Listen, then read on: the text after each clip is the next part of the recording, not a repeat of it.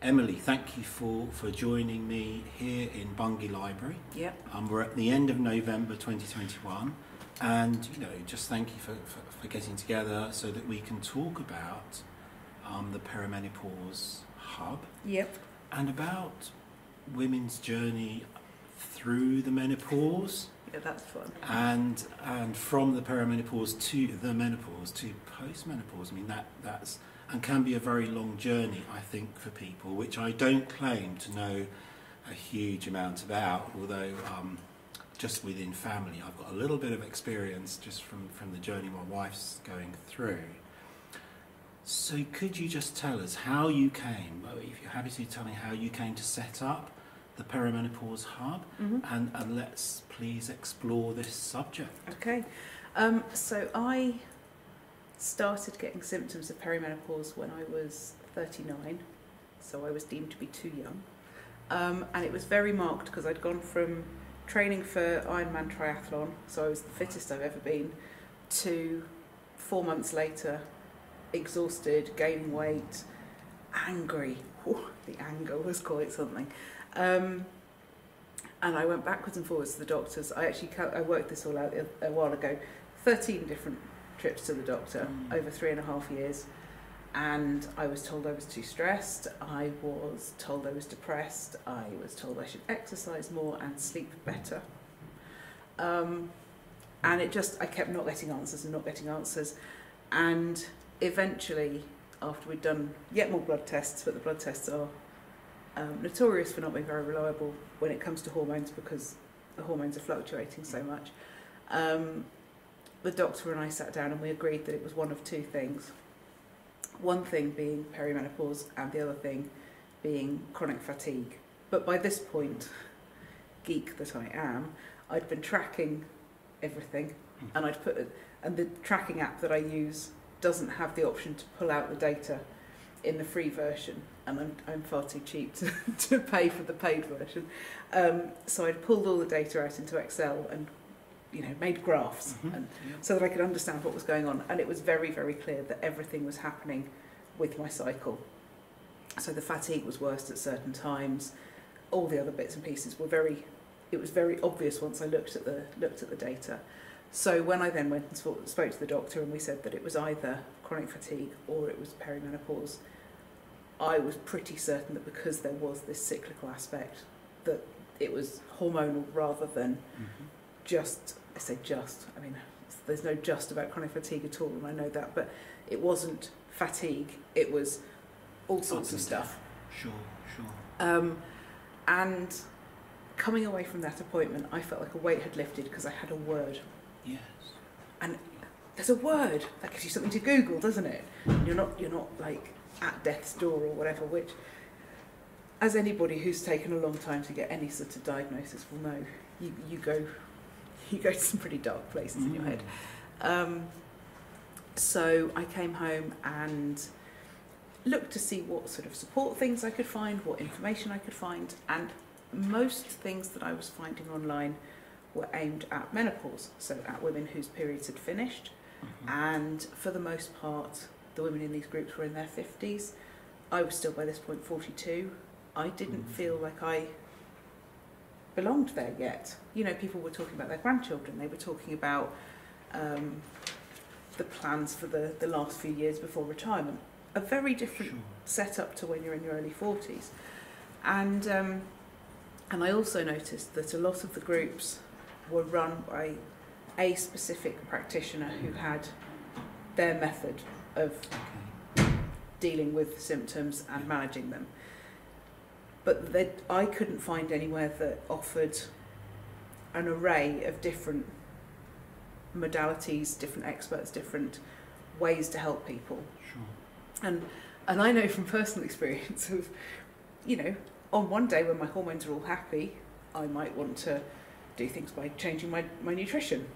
On days when my hormones aren't happy, I'm not gonna do that. I want duvets, and I might want some gentle yoga or whatever. So it occurred to me that actually by bringing together experts in lots of different fields, I could offer more help to women going through this than just the medical route or just any one particular route. So that's really how the hub idea came about. Sure. And then perimenopaushub.com was available, so that was a sign that obviously this was meant to happen. So then I started bringing together some experts, and I decided to kind of label them. I don't like labelling things, but it made sense for my brain to have compartmentalised things. So we have medical hub, obviously. Then there's nutrition, fitness, holistic, and acceptance. And for me, I think the most important one is acceptance, because a lot of women, and I see this day in, day out in the Facebook group that we have, a lot of women hit perimenopause, have no idea what's going on, have this horrible feeling that they're suddenly old, they're suddenly invisible, they're suddenly frumpy, they're suddenly all manner of nasty words, and that actually getting to a point when you go, okay, cool, this is still me, it's just a slightly different version of me, just as, 10-year-old me wasn't the same as 18-year-old me because puberty had happened, so 40-year-old me won't be the same as 55-year-old me because menopause will have happened. Sure. But I'm still, in essence, me.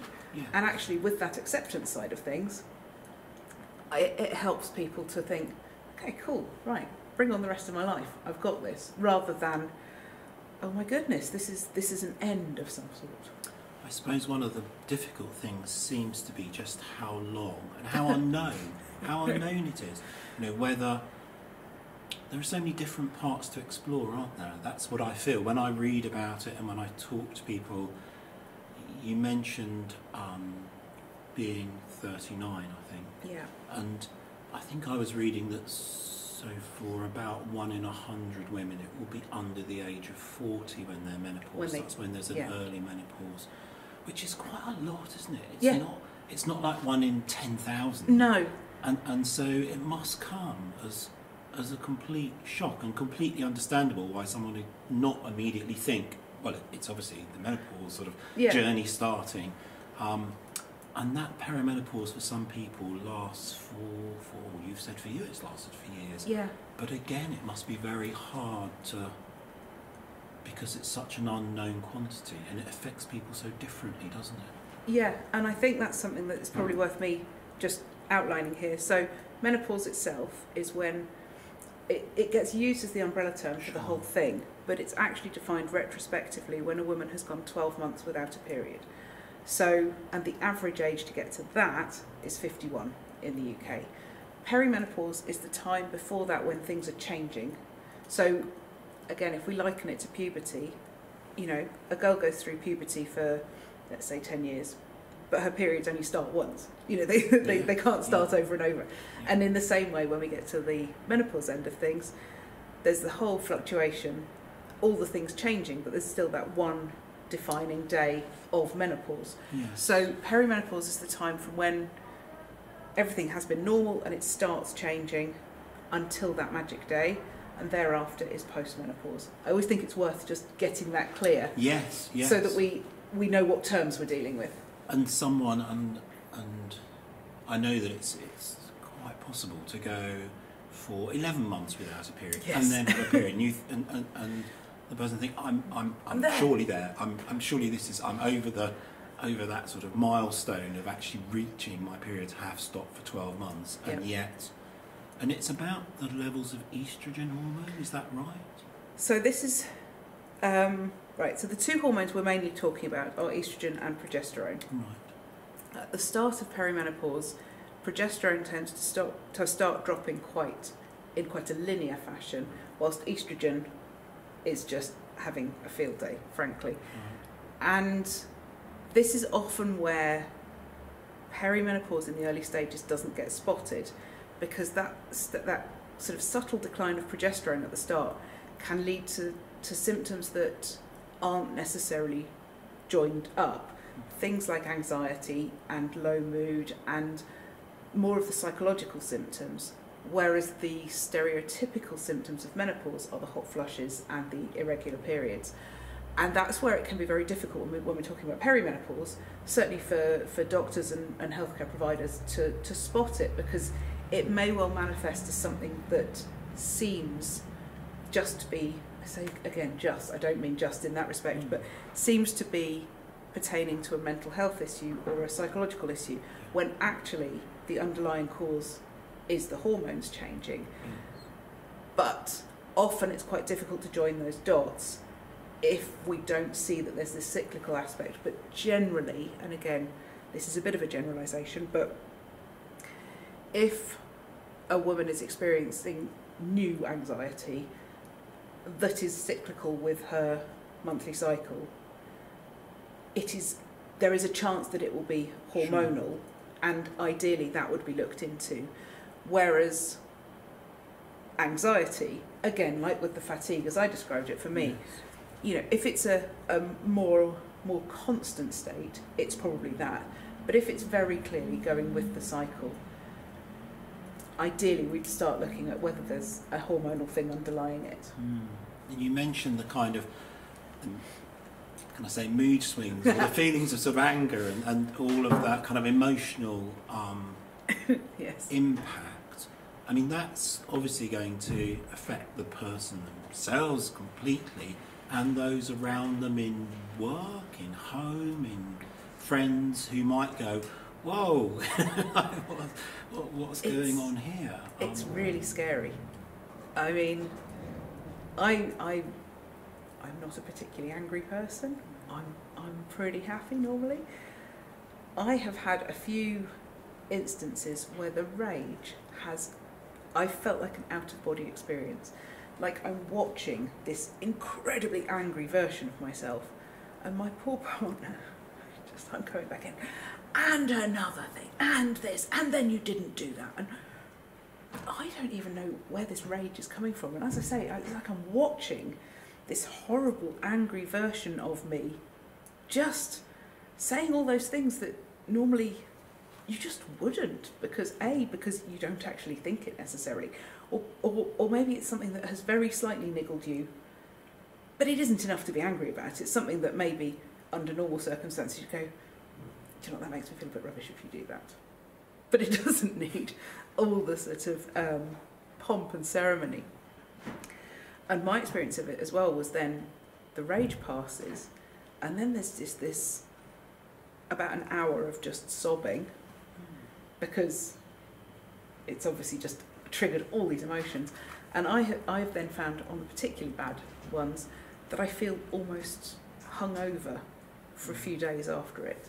And it's really horrible. Yeah. It's a really all-encompassing thing. It's not just feeling a bit irritated.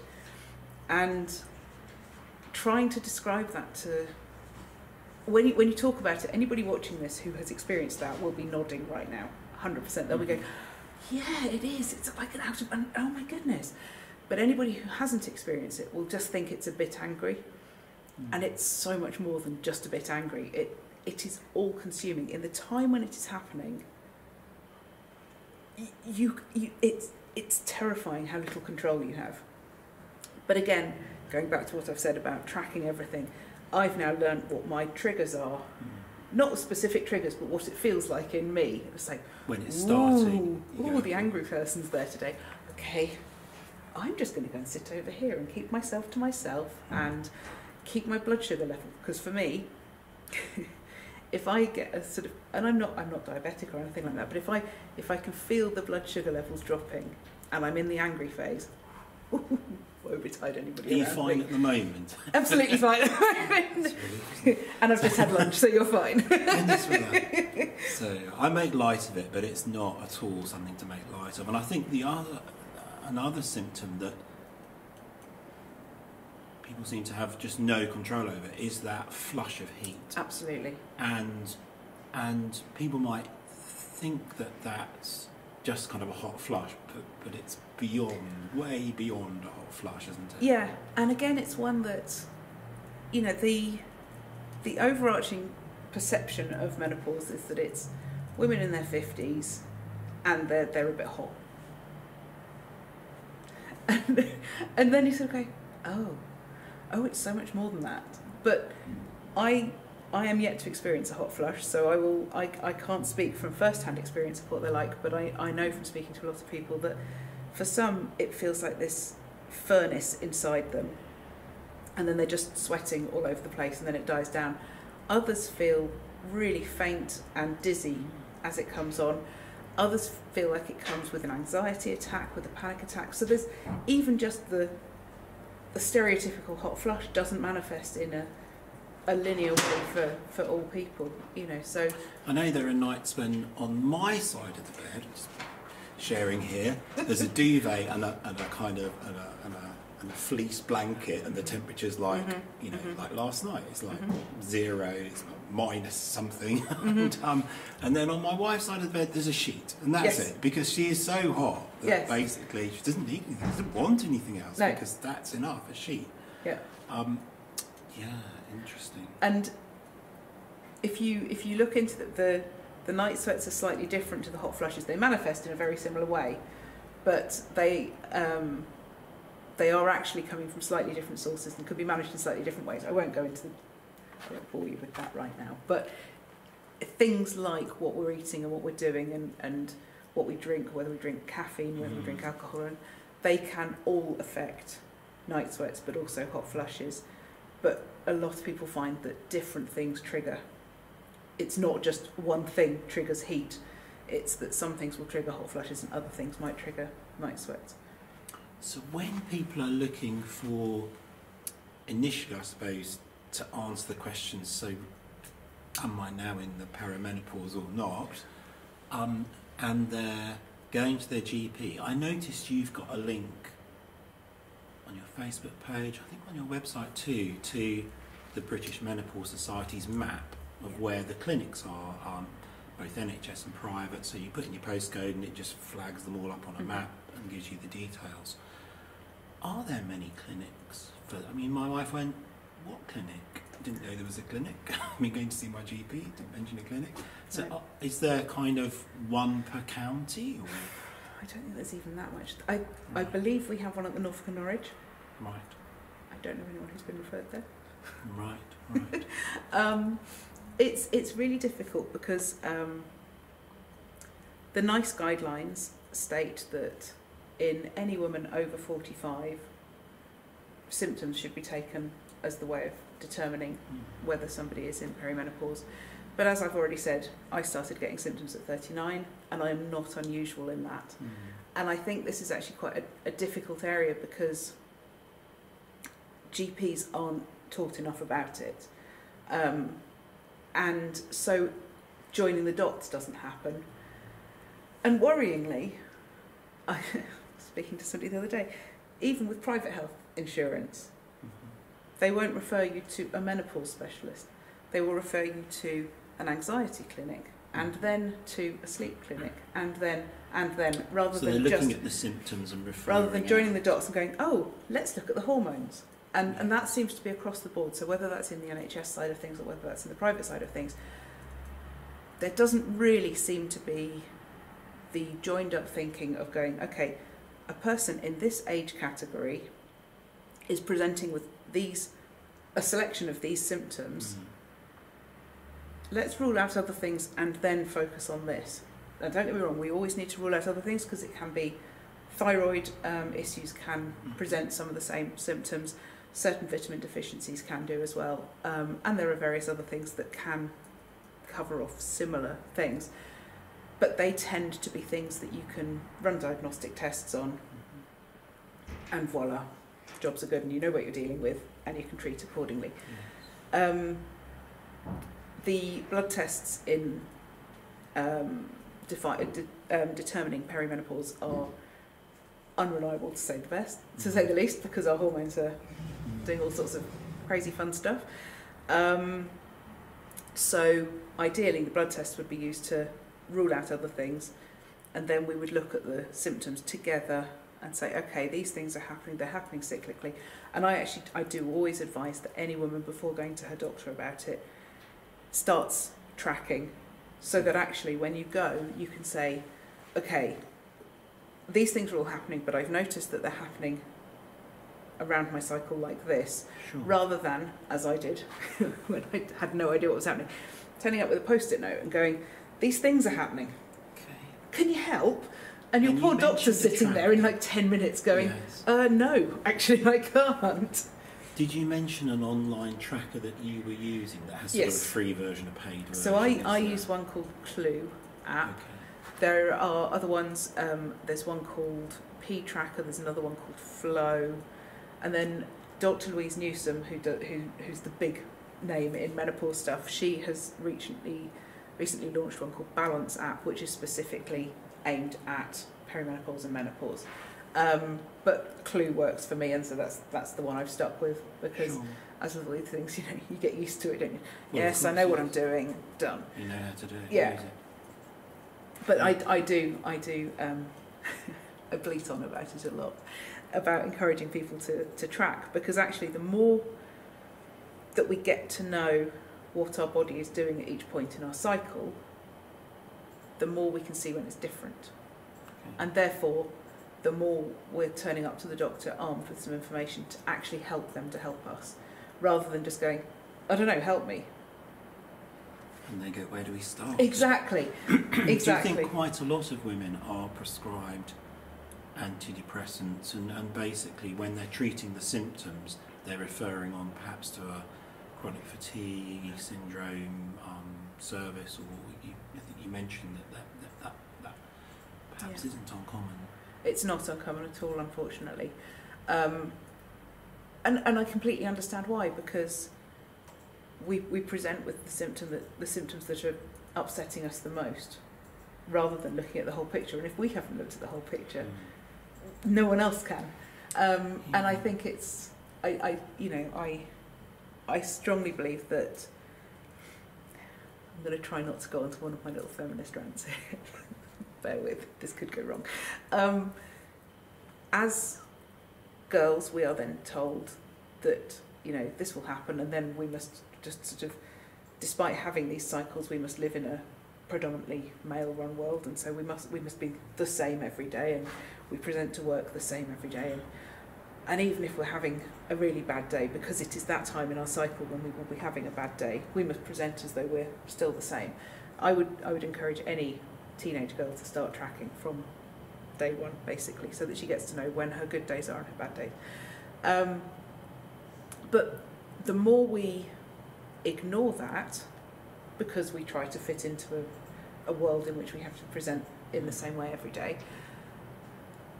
the more we're denying ourselves the chance to know our own body, our own cycle, our own moods, our own energy levels, our own food cravings, all of those things that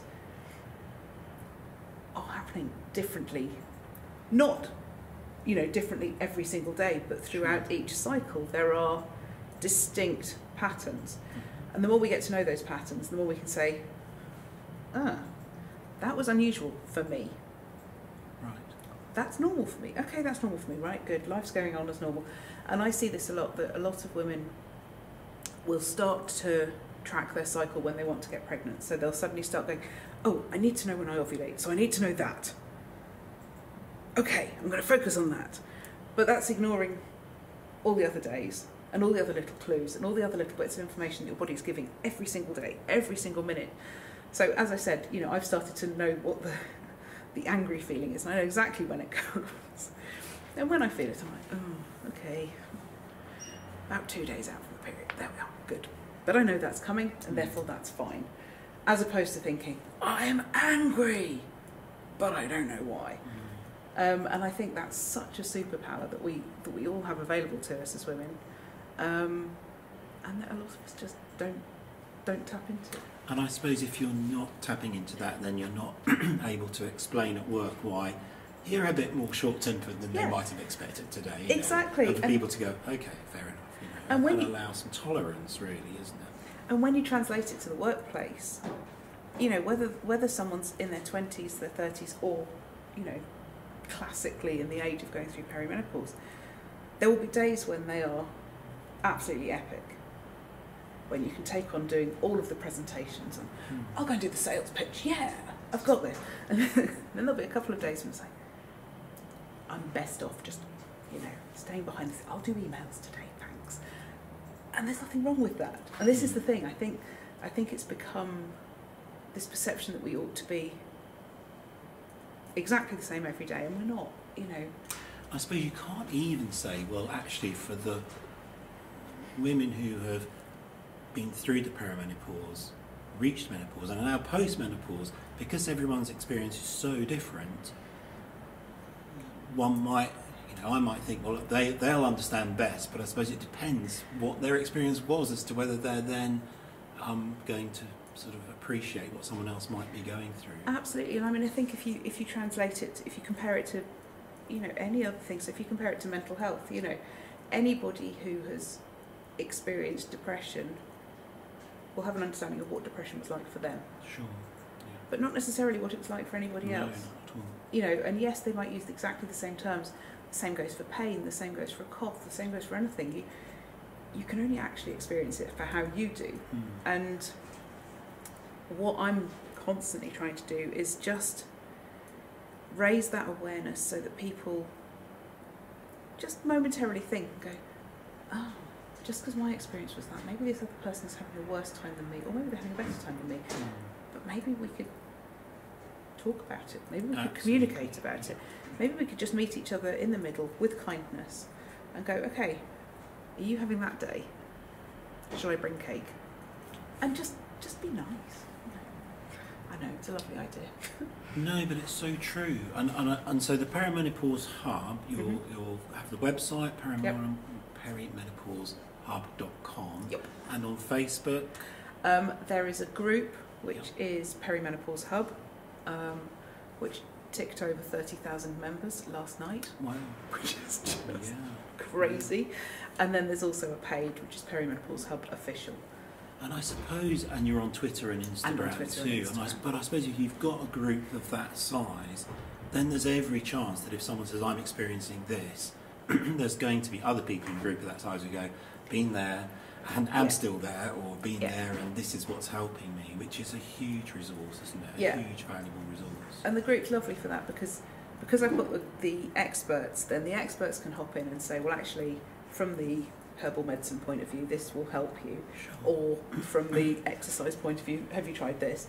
But you've also got that peer support to say, yes, that happened to me. Oh my God, I thought I was losing it, or I thought I was, I thought I was the only one who felt like this. And, every day we get new members joining going, oh my God, I'm not alone anymore. And I just think, I'm incredibly proud that it's growing, I'm incredibly proud that it's doing well, but I'm so saddened that it needs to exist, because it shouldn't need to, because we should be being heard anyway.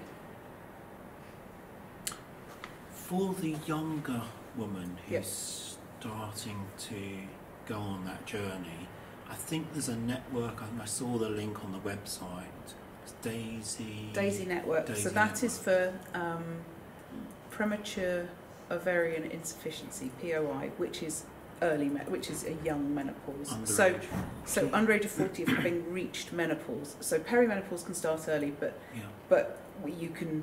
It's still not POI unless your periods stop early. Okay. Yeah. And Daisy Network are brilliant for supporting those women. It's just useful, perhaps.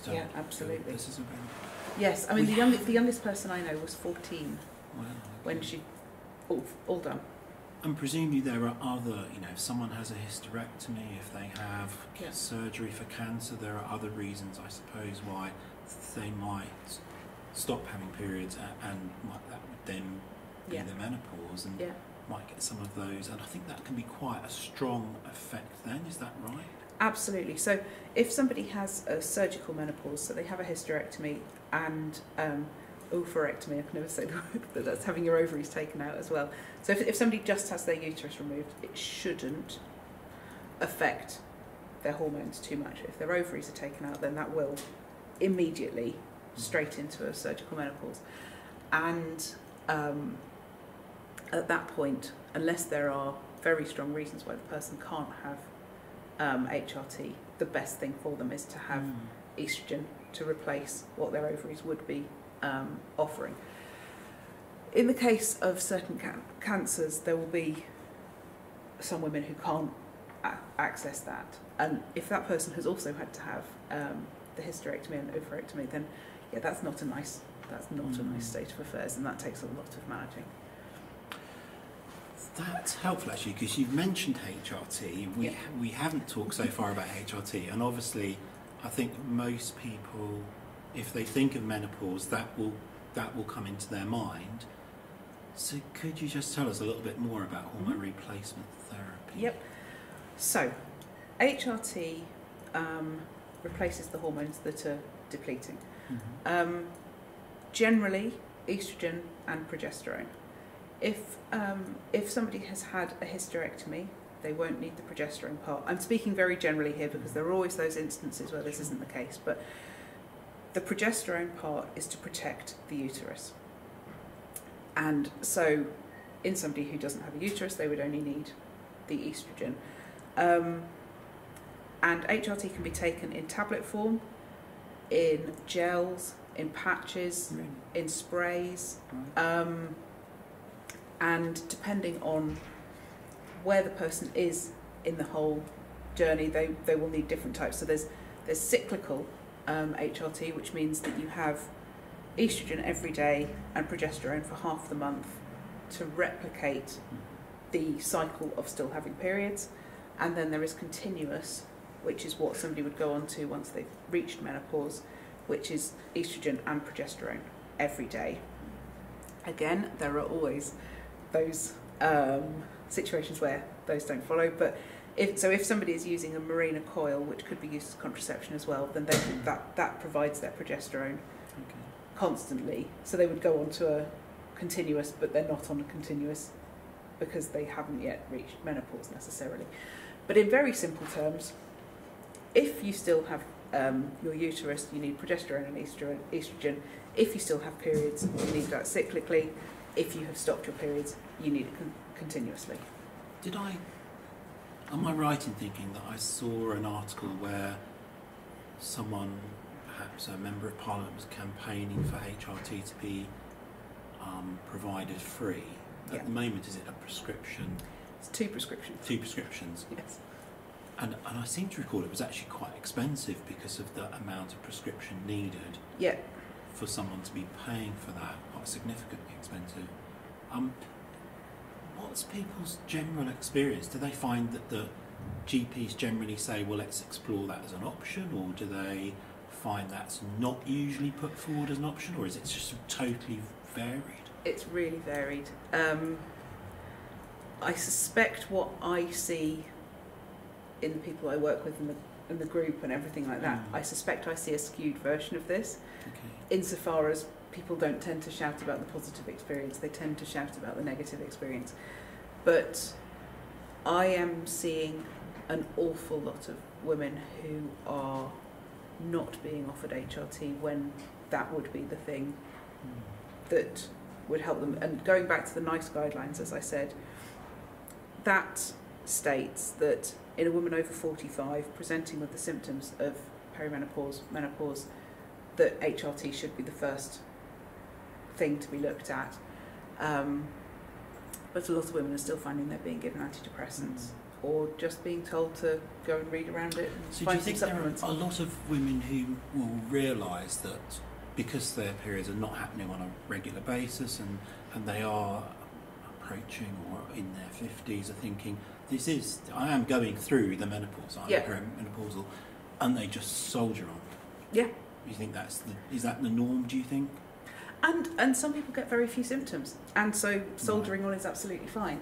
And then some people get absolutely debilitating symptoms and are sometimes treated as though they are the people who have lesser symptoms, and that's where I think it becomes difficult. I suppose one of the hard things is if you are having a lot of symptoms, you may not necessarily have the energy left over to do something about it. In fact, soldiering on is the kind of default way of getting through the day and then becomes the usual pattern, and so you're kind of just dealing with each day at a time, even though that's turned into a year and then perhaps another year.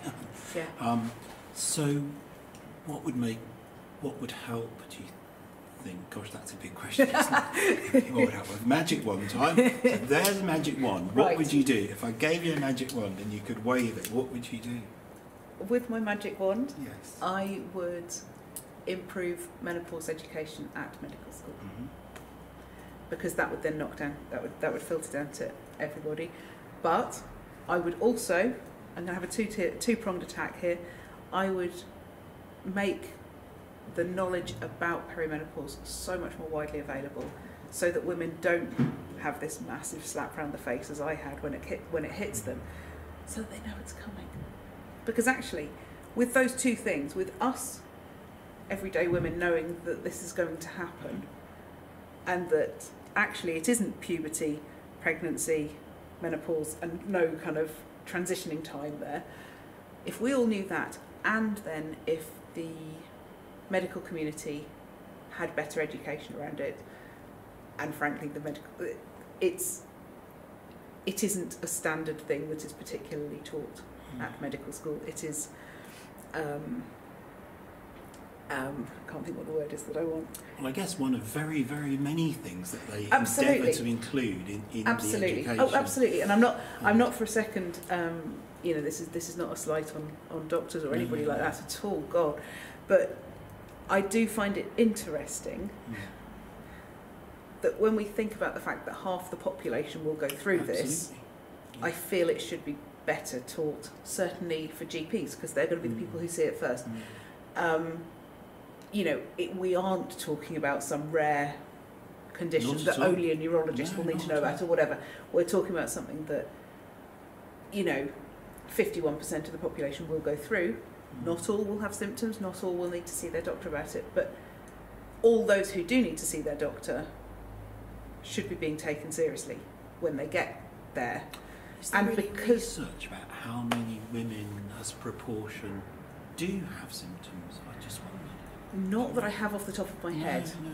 No. Just curious. There probably is, but I don't have that information off the top of my head. Sorry, Tim. But no, I think it's and this is again, I'm harping back to tracking again, but this is where I think each woman can actually take control of what's going on to her by understanding what's going on, by tracking, so that then when she does go to see the doctor, they're already meeting halfway.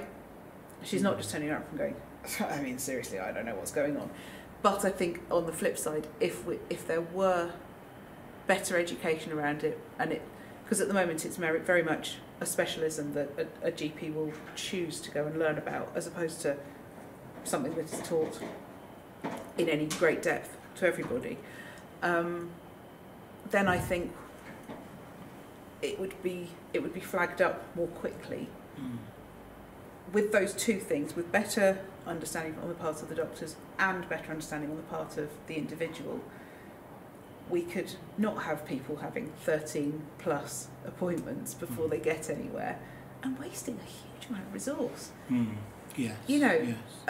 Aside from taking out of the equation the individual person's frustrations at it taking a long time, it's frankly a waste. It's a drain on the NHS that we're not they're leaflets. Getting there quickly. We're in Bungay Library. As I walked in, I was looking at the leaflet stand, and there's leaflets about getting help around cancer and all sorts of things.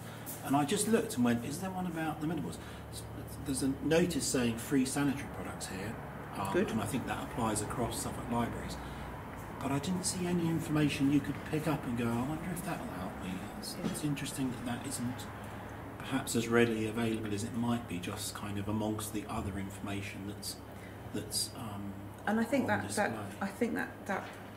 comes into the fact there's still a taboo around it as well. And yet, I was just thinking, so there's over 700,000 people in Suffolk. Yeah. So there's over 350,000 people in Suffolk who have gone through the menopause or one day will. Do. Mm-hmm. That's a lot of people, isn't it? That's a lot of people. And that's only Suffolk. And that is only Suffolk, yes. Emily, look, thank you very much. Thank you. I've learnt a lot, and I hope that us having this conversation will help take those messages and that information and just share it with a wider audience again. Yeah. which is all we really want to do, is just to help get the information out there. If people want to find more about the Perimenopause Hub, they can find that online at perimenopaushub.com. Yeah. And I think the email is info@perimenopaushub.com. Yeah, So, absolutely. and we'll certainly share that alongside the sort of film at the start and finish. So, thank you. Thank you. Thank you for giving me that opportunity.